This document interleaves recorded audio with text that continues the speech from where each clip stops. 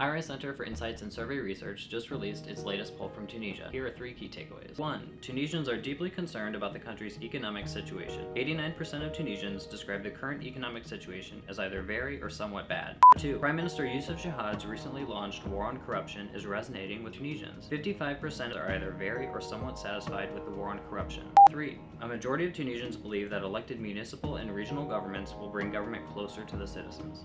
So, what does this mean for Tunisia? As recent protests demonstrate, economic hardships can be corrosive to Tunisia's long-term democratic consolidation. The proportion of Tunisians who consider the economic situation very bad has consistently risen since 2011, suggesting that economic hardship may fuel further unrest. Broad public support for Prime Minister Chahad's war on corruption means that the government has a valuable opportunity to present meaningful reforms that promote government accountability and transparency and combat systemic corruption that is plaguing the economy. To see the full details of the poll, visit iri.org.